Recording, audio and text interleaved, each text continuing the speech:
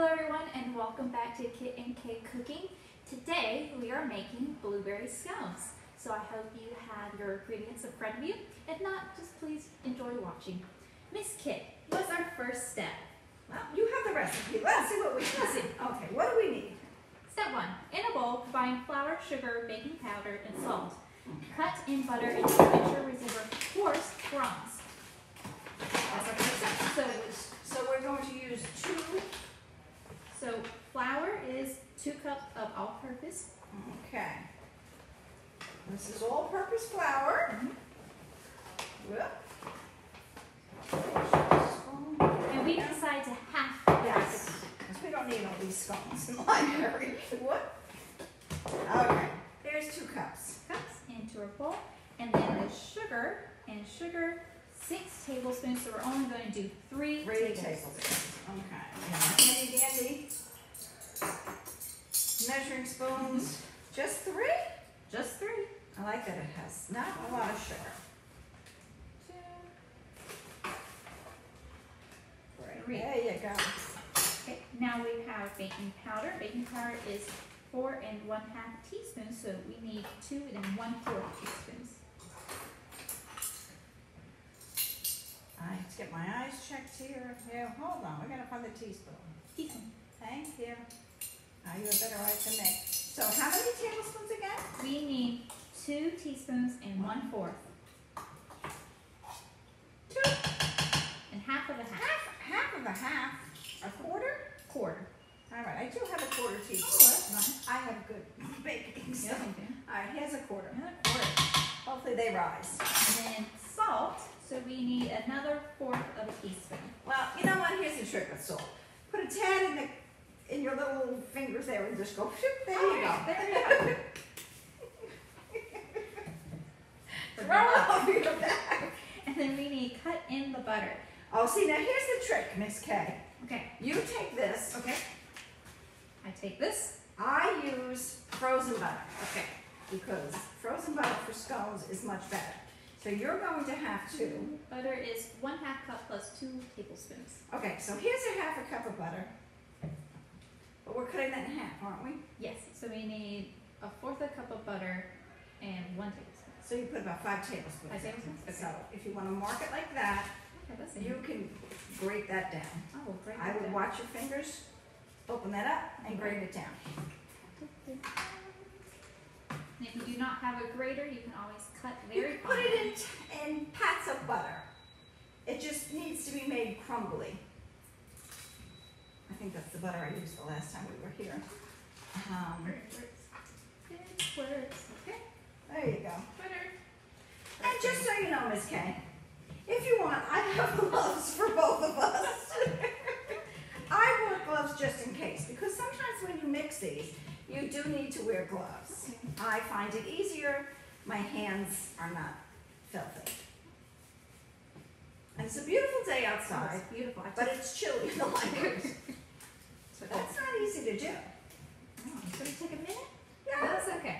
it'll take a little bit. What I'm going to do is, does it call for an egg and milk?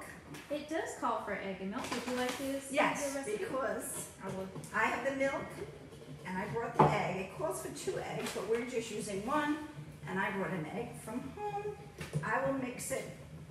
What I find is easier And to mix it. kiddos who think math is not important, cooking is all math. It is math. And You're right. fractions.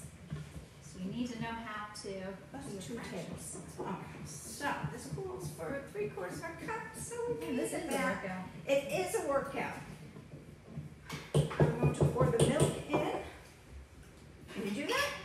You're stronger than I am. Come on. I'm just making sure I don't go over the line.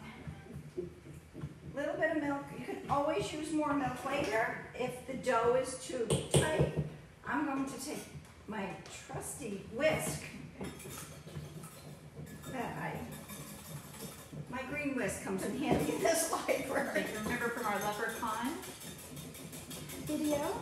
And you whisk it up so the milk and the egg come together. What are you doing there? It's hard work, isn't it? Did you do this last night? Yes, I did. do it today. It's easier if you lean it against the bowl that way, in the crook of the bowl. Oh my God. And it gives you a little. Oh goodness me, I've been doing it the hard way. Well, you always ask questions. Okay, almost there. That's okay. I did wear my gloves. There's that sugar. I use sparkling sugar for the tops of the scones. I always add them on. Ooh, that sounds lovely. I love It's a little crackety crack. sugar. Mm-hmm. It's not easy. Let me see how much you got down. That's pretty much, that's fine. That's good. You know what we can do? We can take, and because I have gloves on, you can just do it that way. Graters are sharp. Yes, you have to be careful. I grated my finger. Oh, okay. Okay. All right, so I also brought in a wooden spoon. I'm mixing the egg and the milk. What happens with scones is, you just have, if you overmix it, it doesn't come out very well. Okay. You mix it minimally because it has to be crumbly. The texture has to be crumbly, so you're not really beating it or using a mixer. What I do is, at home, that's why I brought the gloves, I usually use my hands. Smart. Thank you. I brought gloves for you too, That's you know, right. if you Put it over my buttery hands. you might. You know, Want to butter use helps them that. go in quicker. Yes, and we may want to butter, now that we have a little bit extra butter, you may want to butter that pan. Okay. Well, I don't know what's on that pan. That's just paper. Okay, do that out too. Can they use ham You spray? could use Pam. You want to get this butter, that's why we grate it, and it's frozen. So, if it needs a little bit more milk, which ours does, I'm going to stand for this one. Leverage. It just needs to be a crumbly mixture. But, do you remember what these are, Miss Kay? What are we making? Blueberry scones? What are we missing though? Blueberries? We have to get the blueberries. I almost forgot the blueberries because I was going to put it on that pan. And we have our oven preheating to 350. Always preheat your oven. And ovens are different, so just understand your oven may be a little harder and a little colder, so that's since it's a A good little bit time. more milk. And because I'm using frozen blueberries, Do you need to cook longer? no, usually with fresh blueberries, I coat them with flour so Oh. they don't drop to the bottom. But this should be good. I never knew that.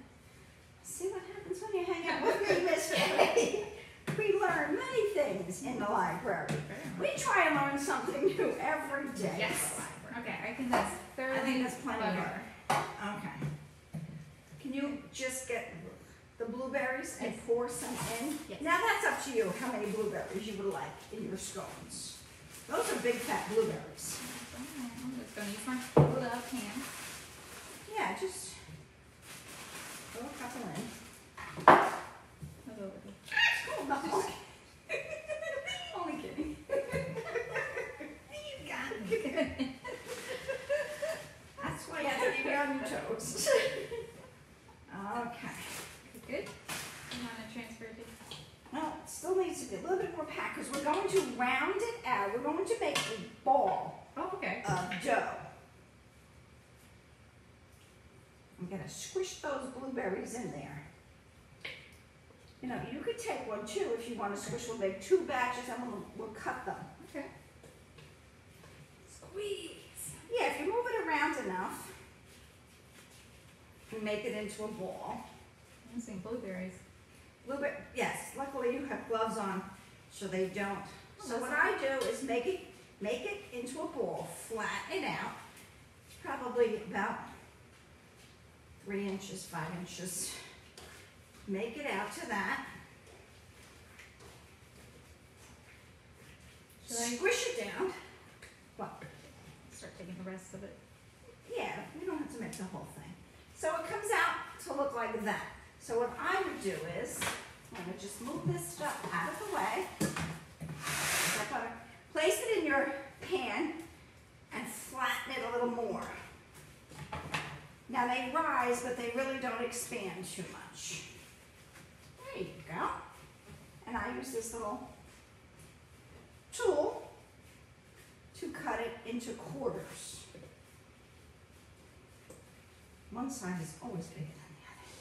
See? Oh. And what I would do is move them away a little bit. So when they bake, they're not on top of each other and you don't have to recut it. There you go. Mine's a little wet. Yours is a little wet. I kind of melted. I would squish yours down a little bit more because you want them kind of the same height so they'll cook evenly. And you too may use my handy dandy tool.